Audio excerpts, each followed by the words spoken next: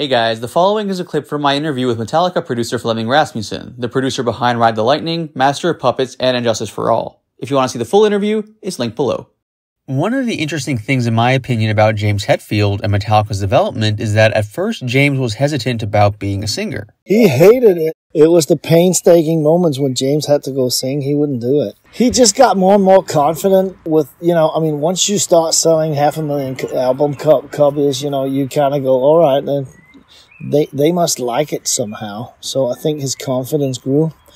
And I think the voice is an instrument as well, and he wanted to get better on that. Whether he took singing lessons, I have no idea. He never did when he was with me, when I recorded them.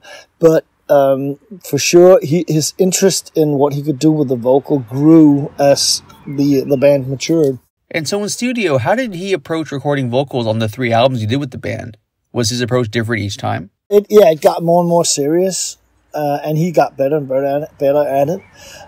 We simply did, we did a couple of takes, run-throughs that I kept as much as possible.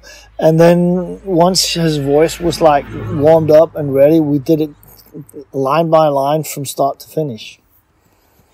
And then most of the time we doubled a lot of the bits to make it sound thicker. So he sang it twice on top of each other, which is a skill and which he got better and better at. Because you need to know what you just did. Even when you do phrasing, you need to know what you did if you have to put one right on top of it. But sometimes you don't want it right on top because it sounds better when they shit like the studio stuff. Yeah. In another interview of yours, I remember you mentioning that during the Master of Puppets session for Sanitarium particularly, James was reluctant to record vocals for one of the high parts of that song because he didn't want to go that high. Yeah. What was the story there exactly? Well, it's difficult to sing high, especially if you're a man. I don't know whether we cheated by speeding the tape down. I know that some of the songs on Master of Puppets, we actually recorded them lower and then very speeded them up so that it got even tighter. That's one of the tricks you can use in the studio. But yeah, I can't remember that specific thing. It was just hard for him to do that.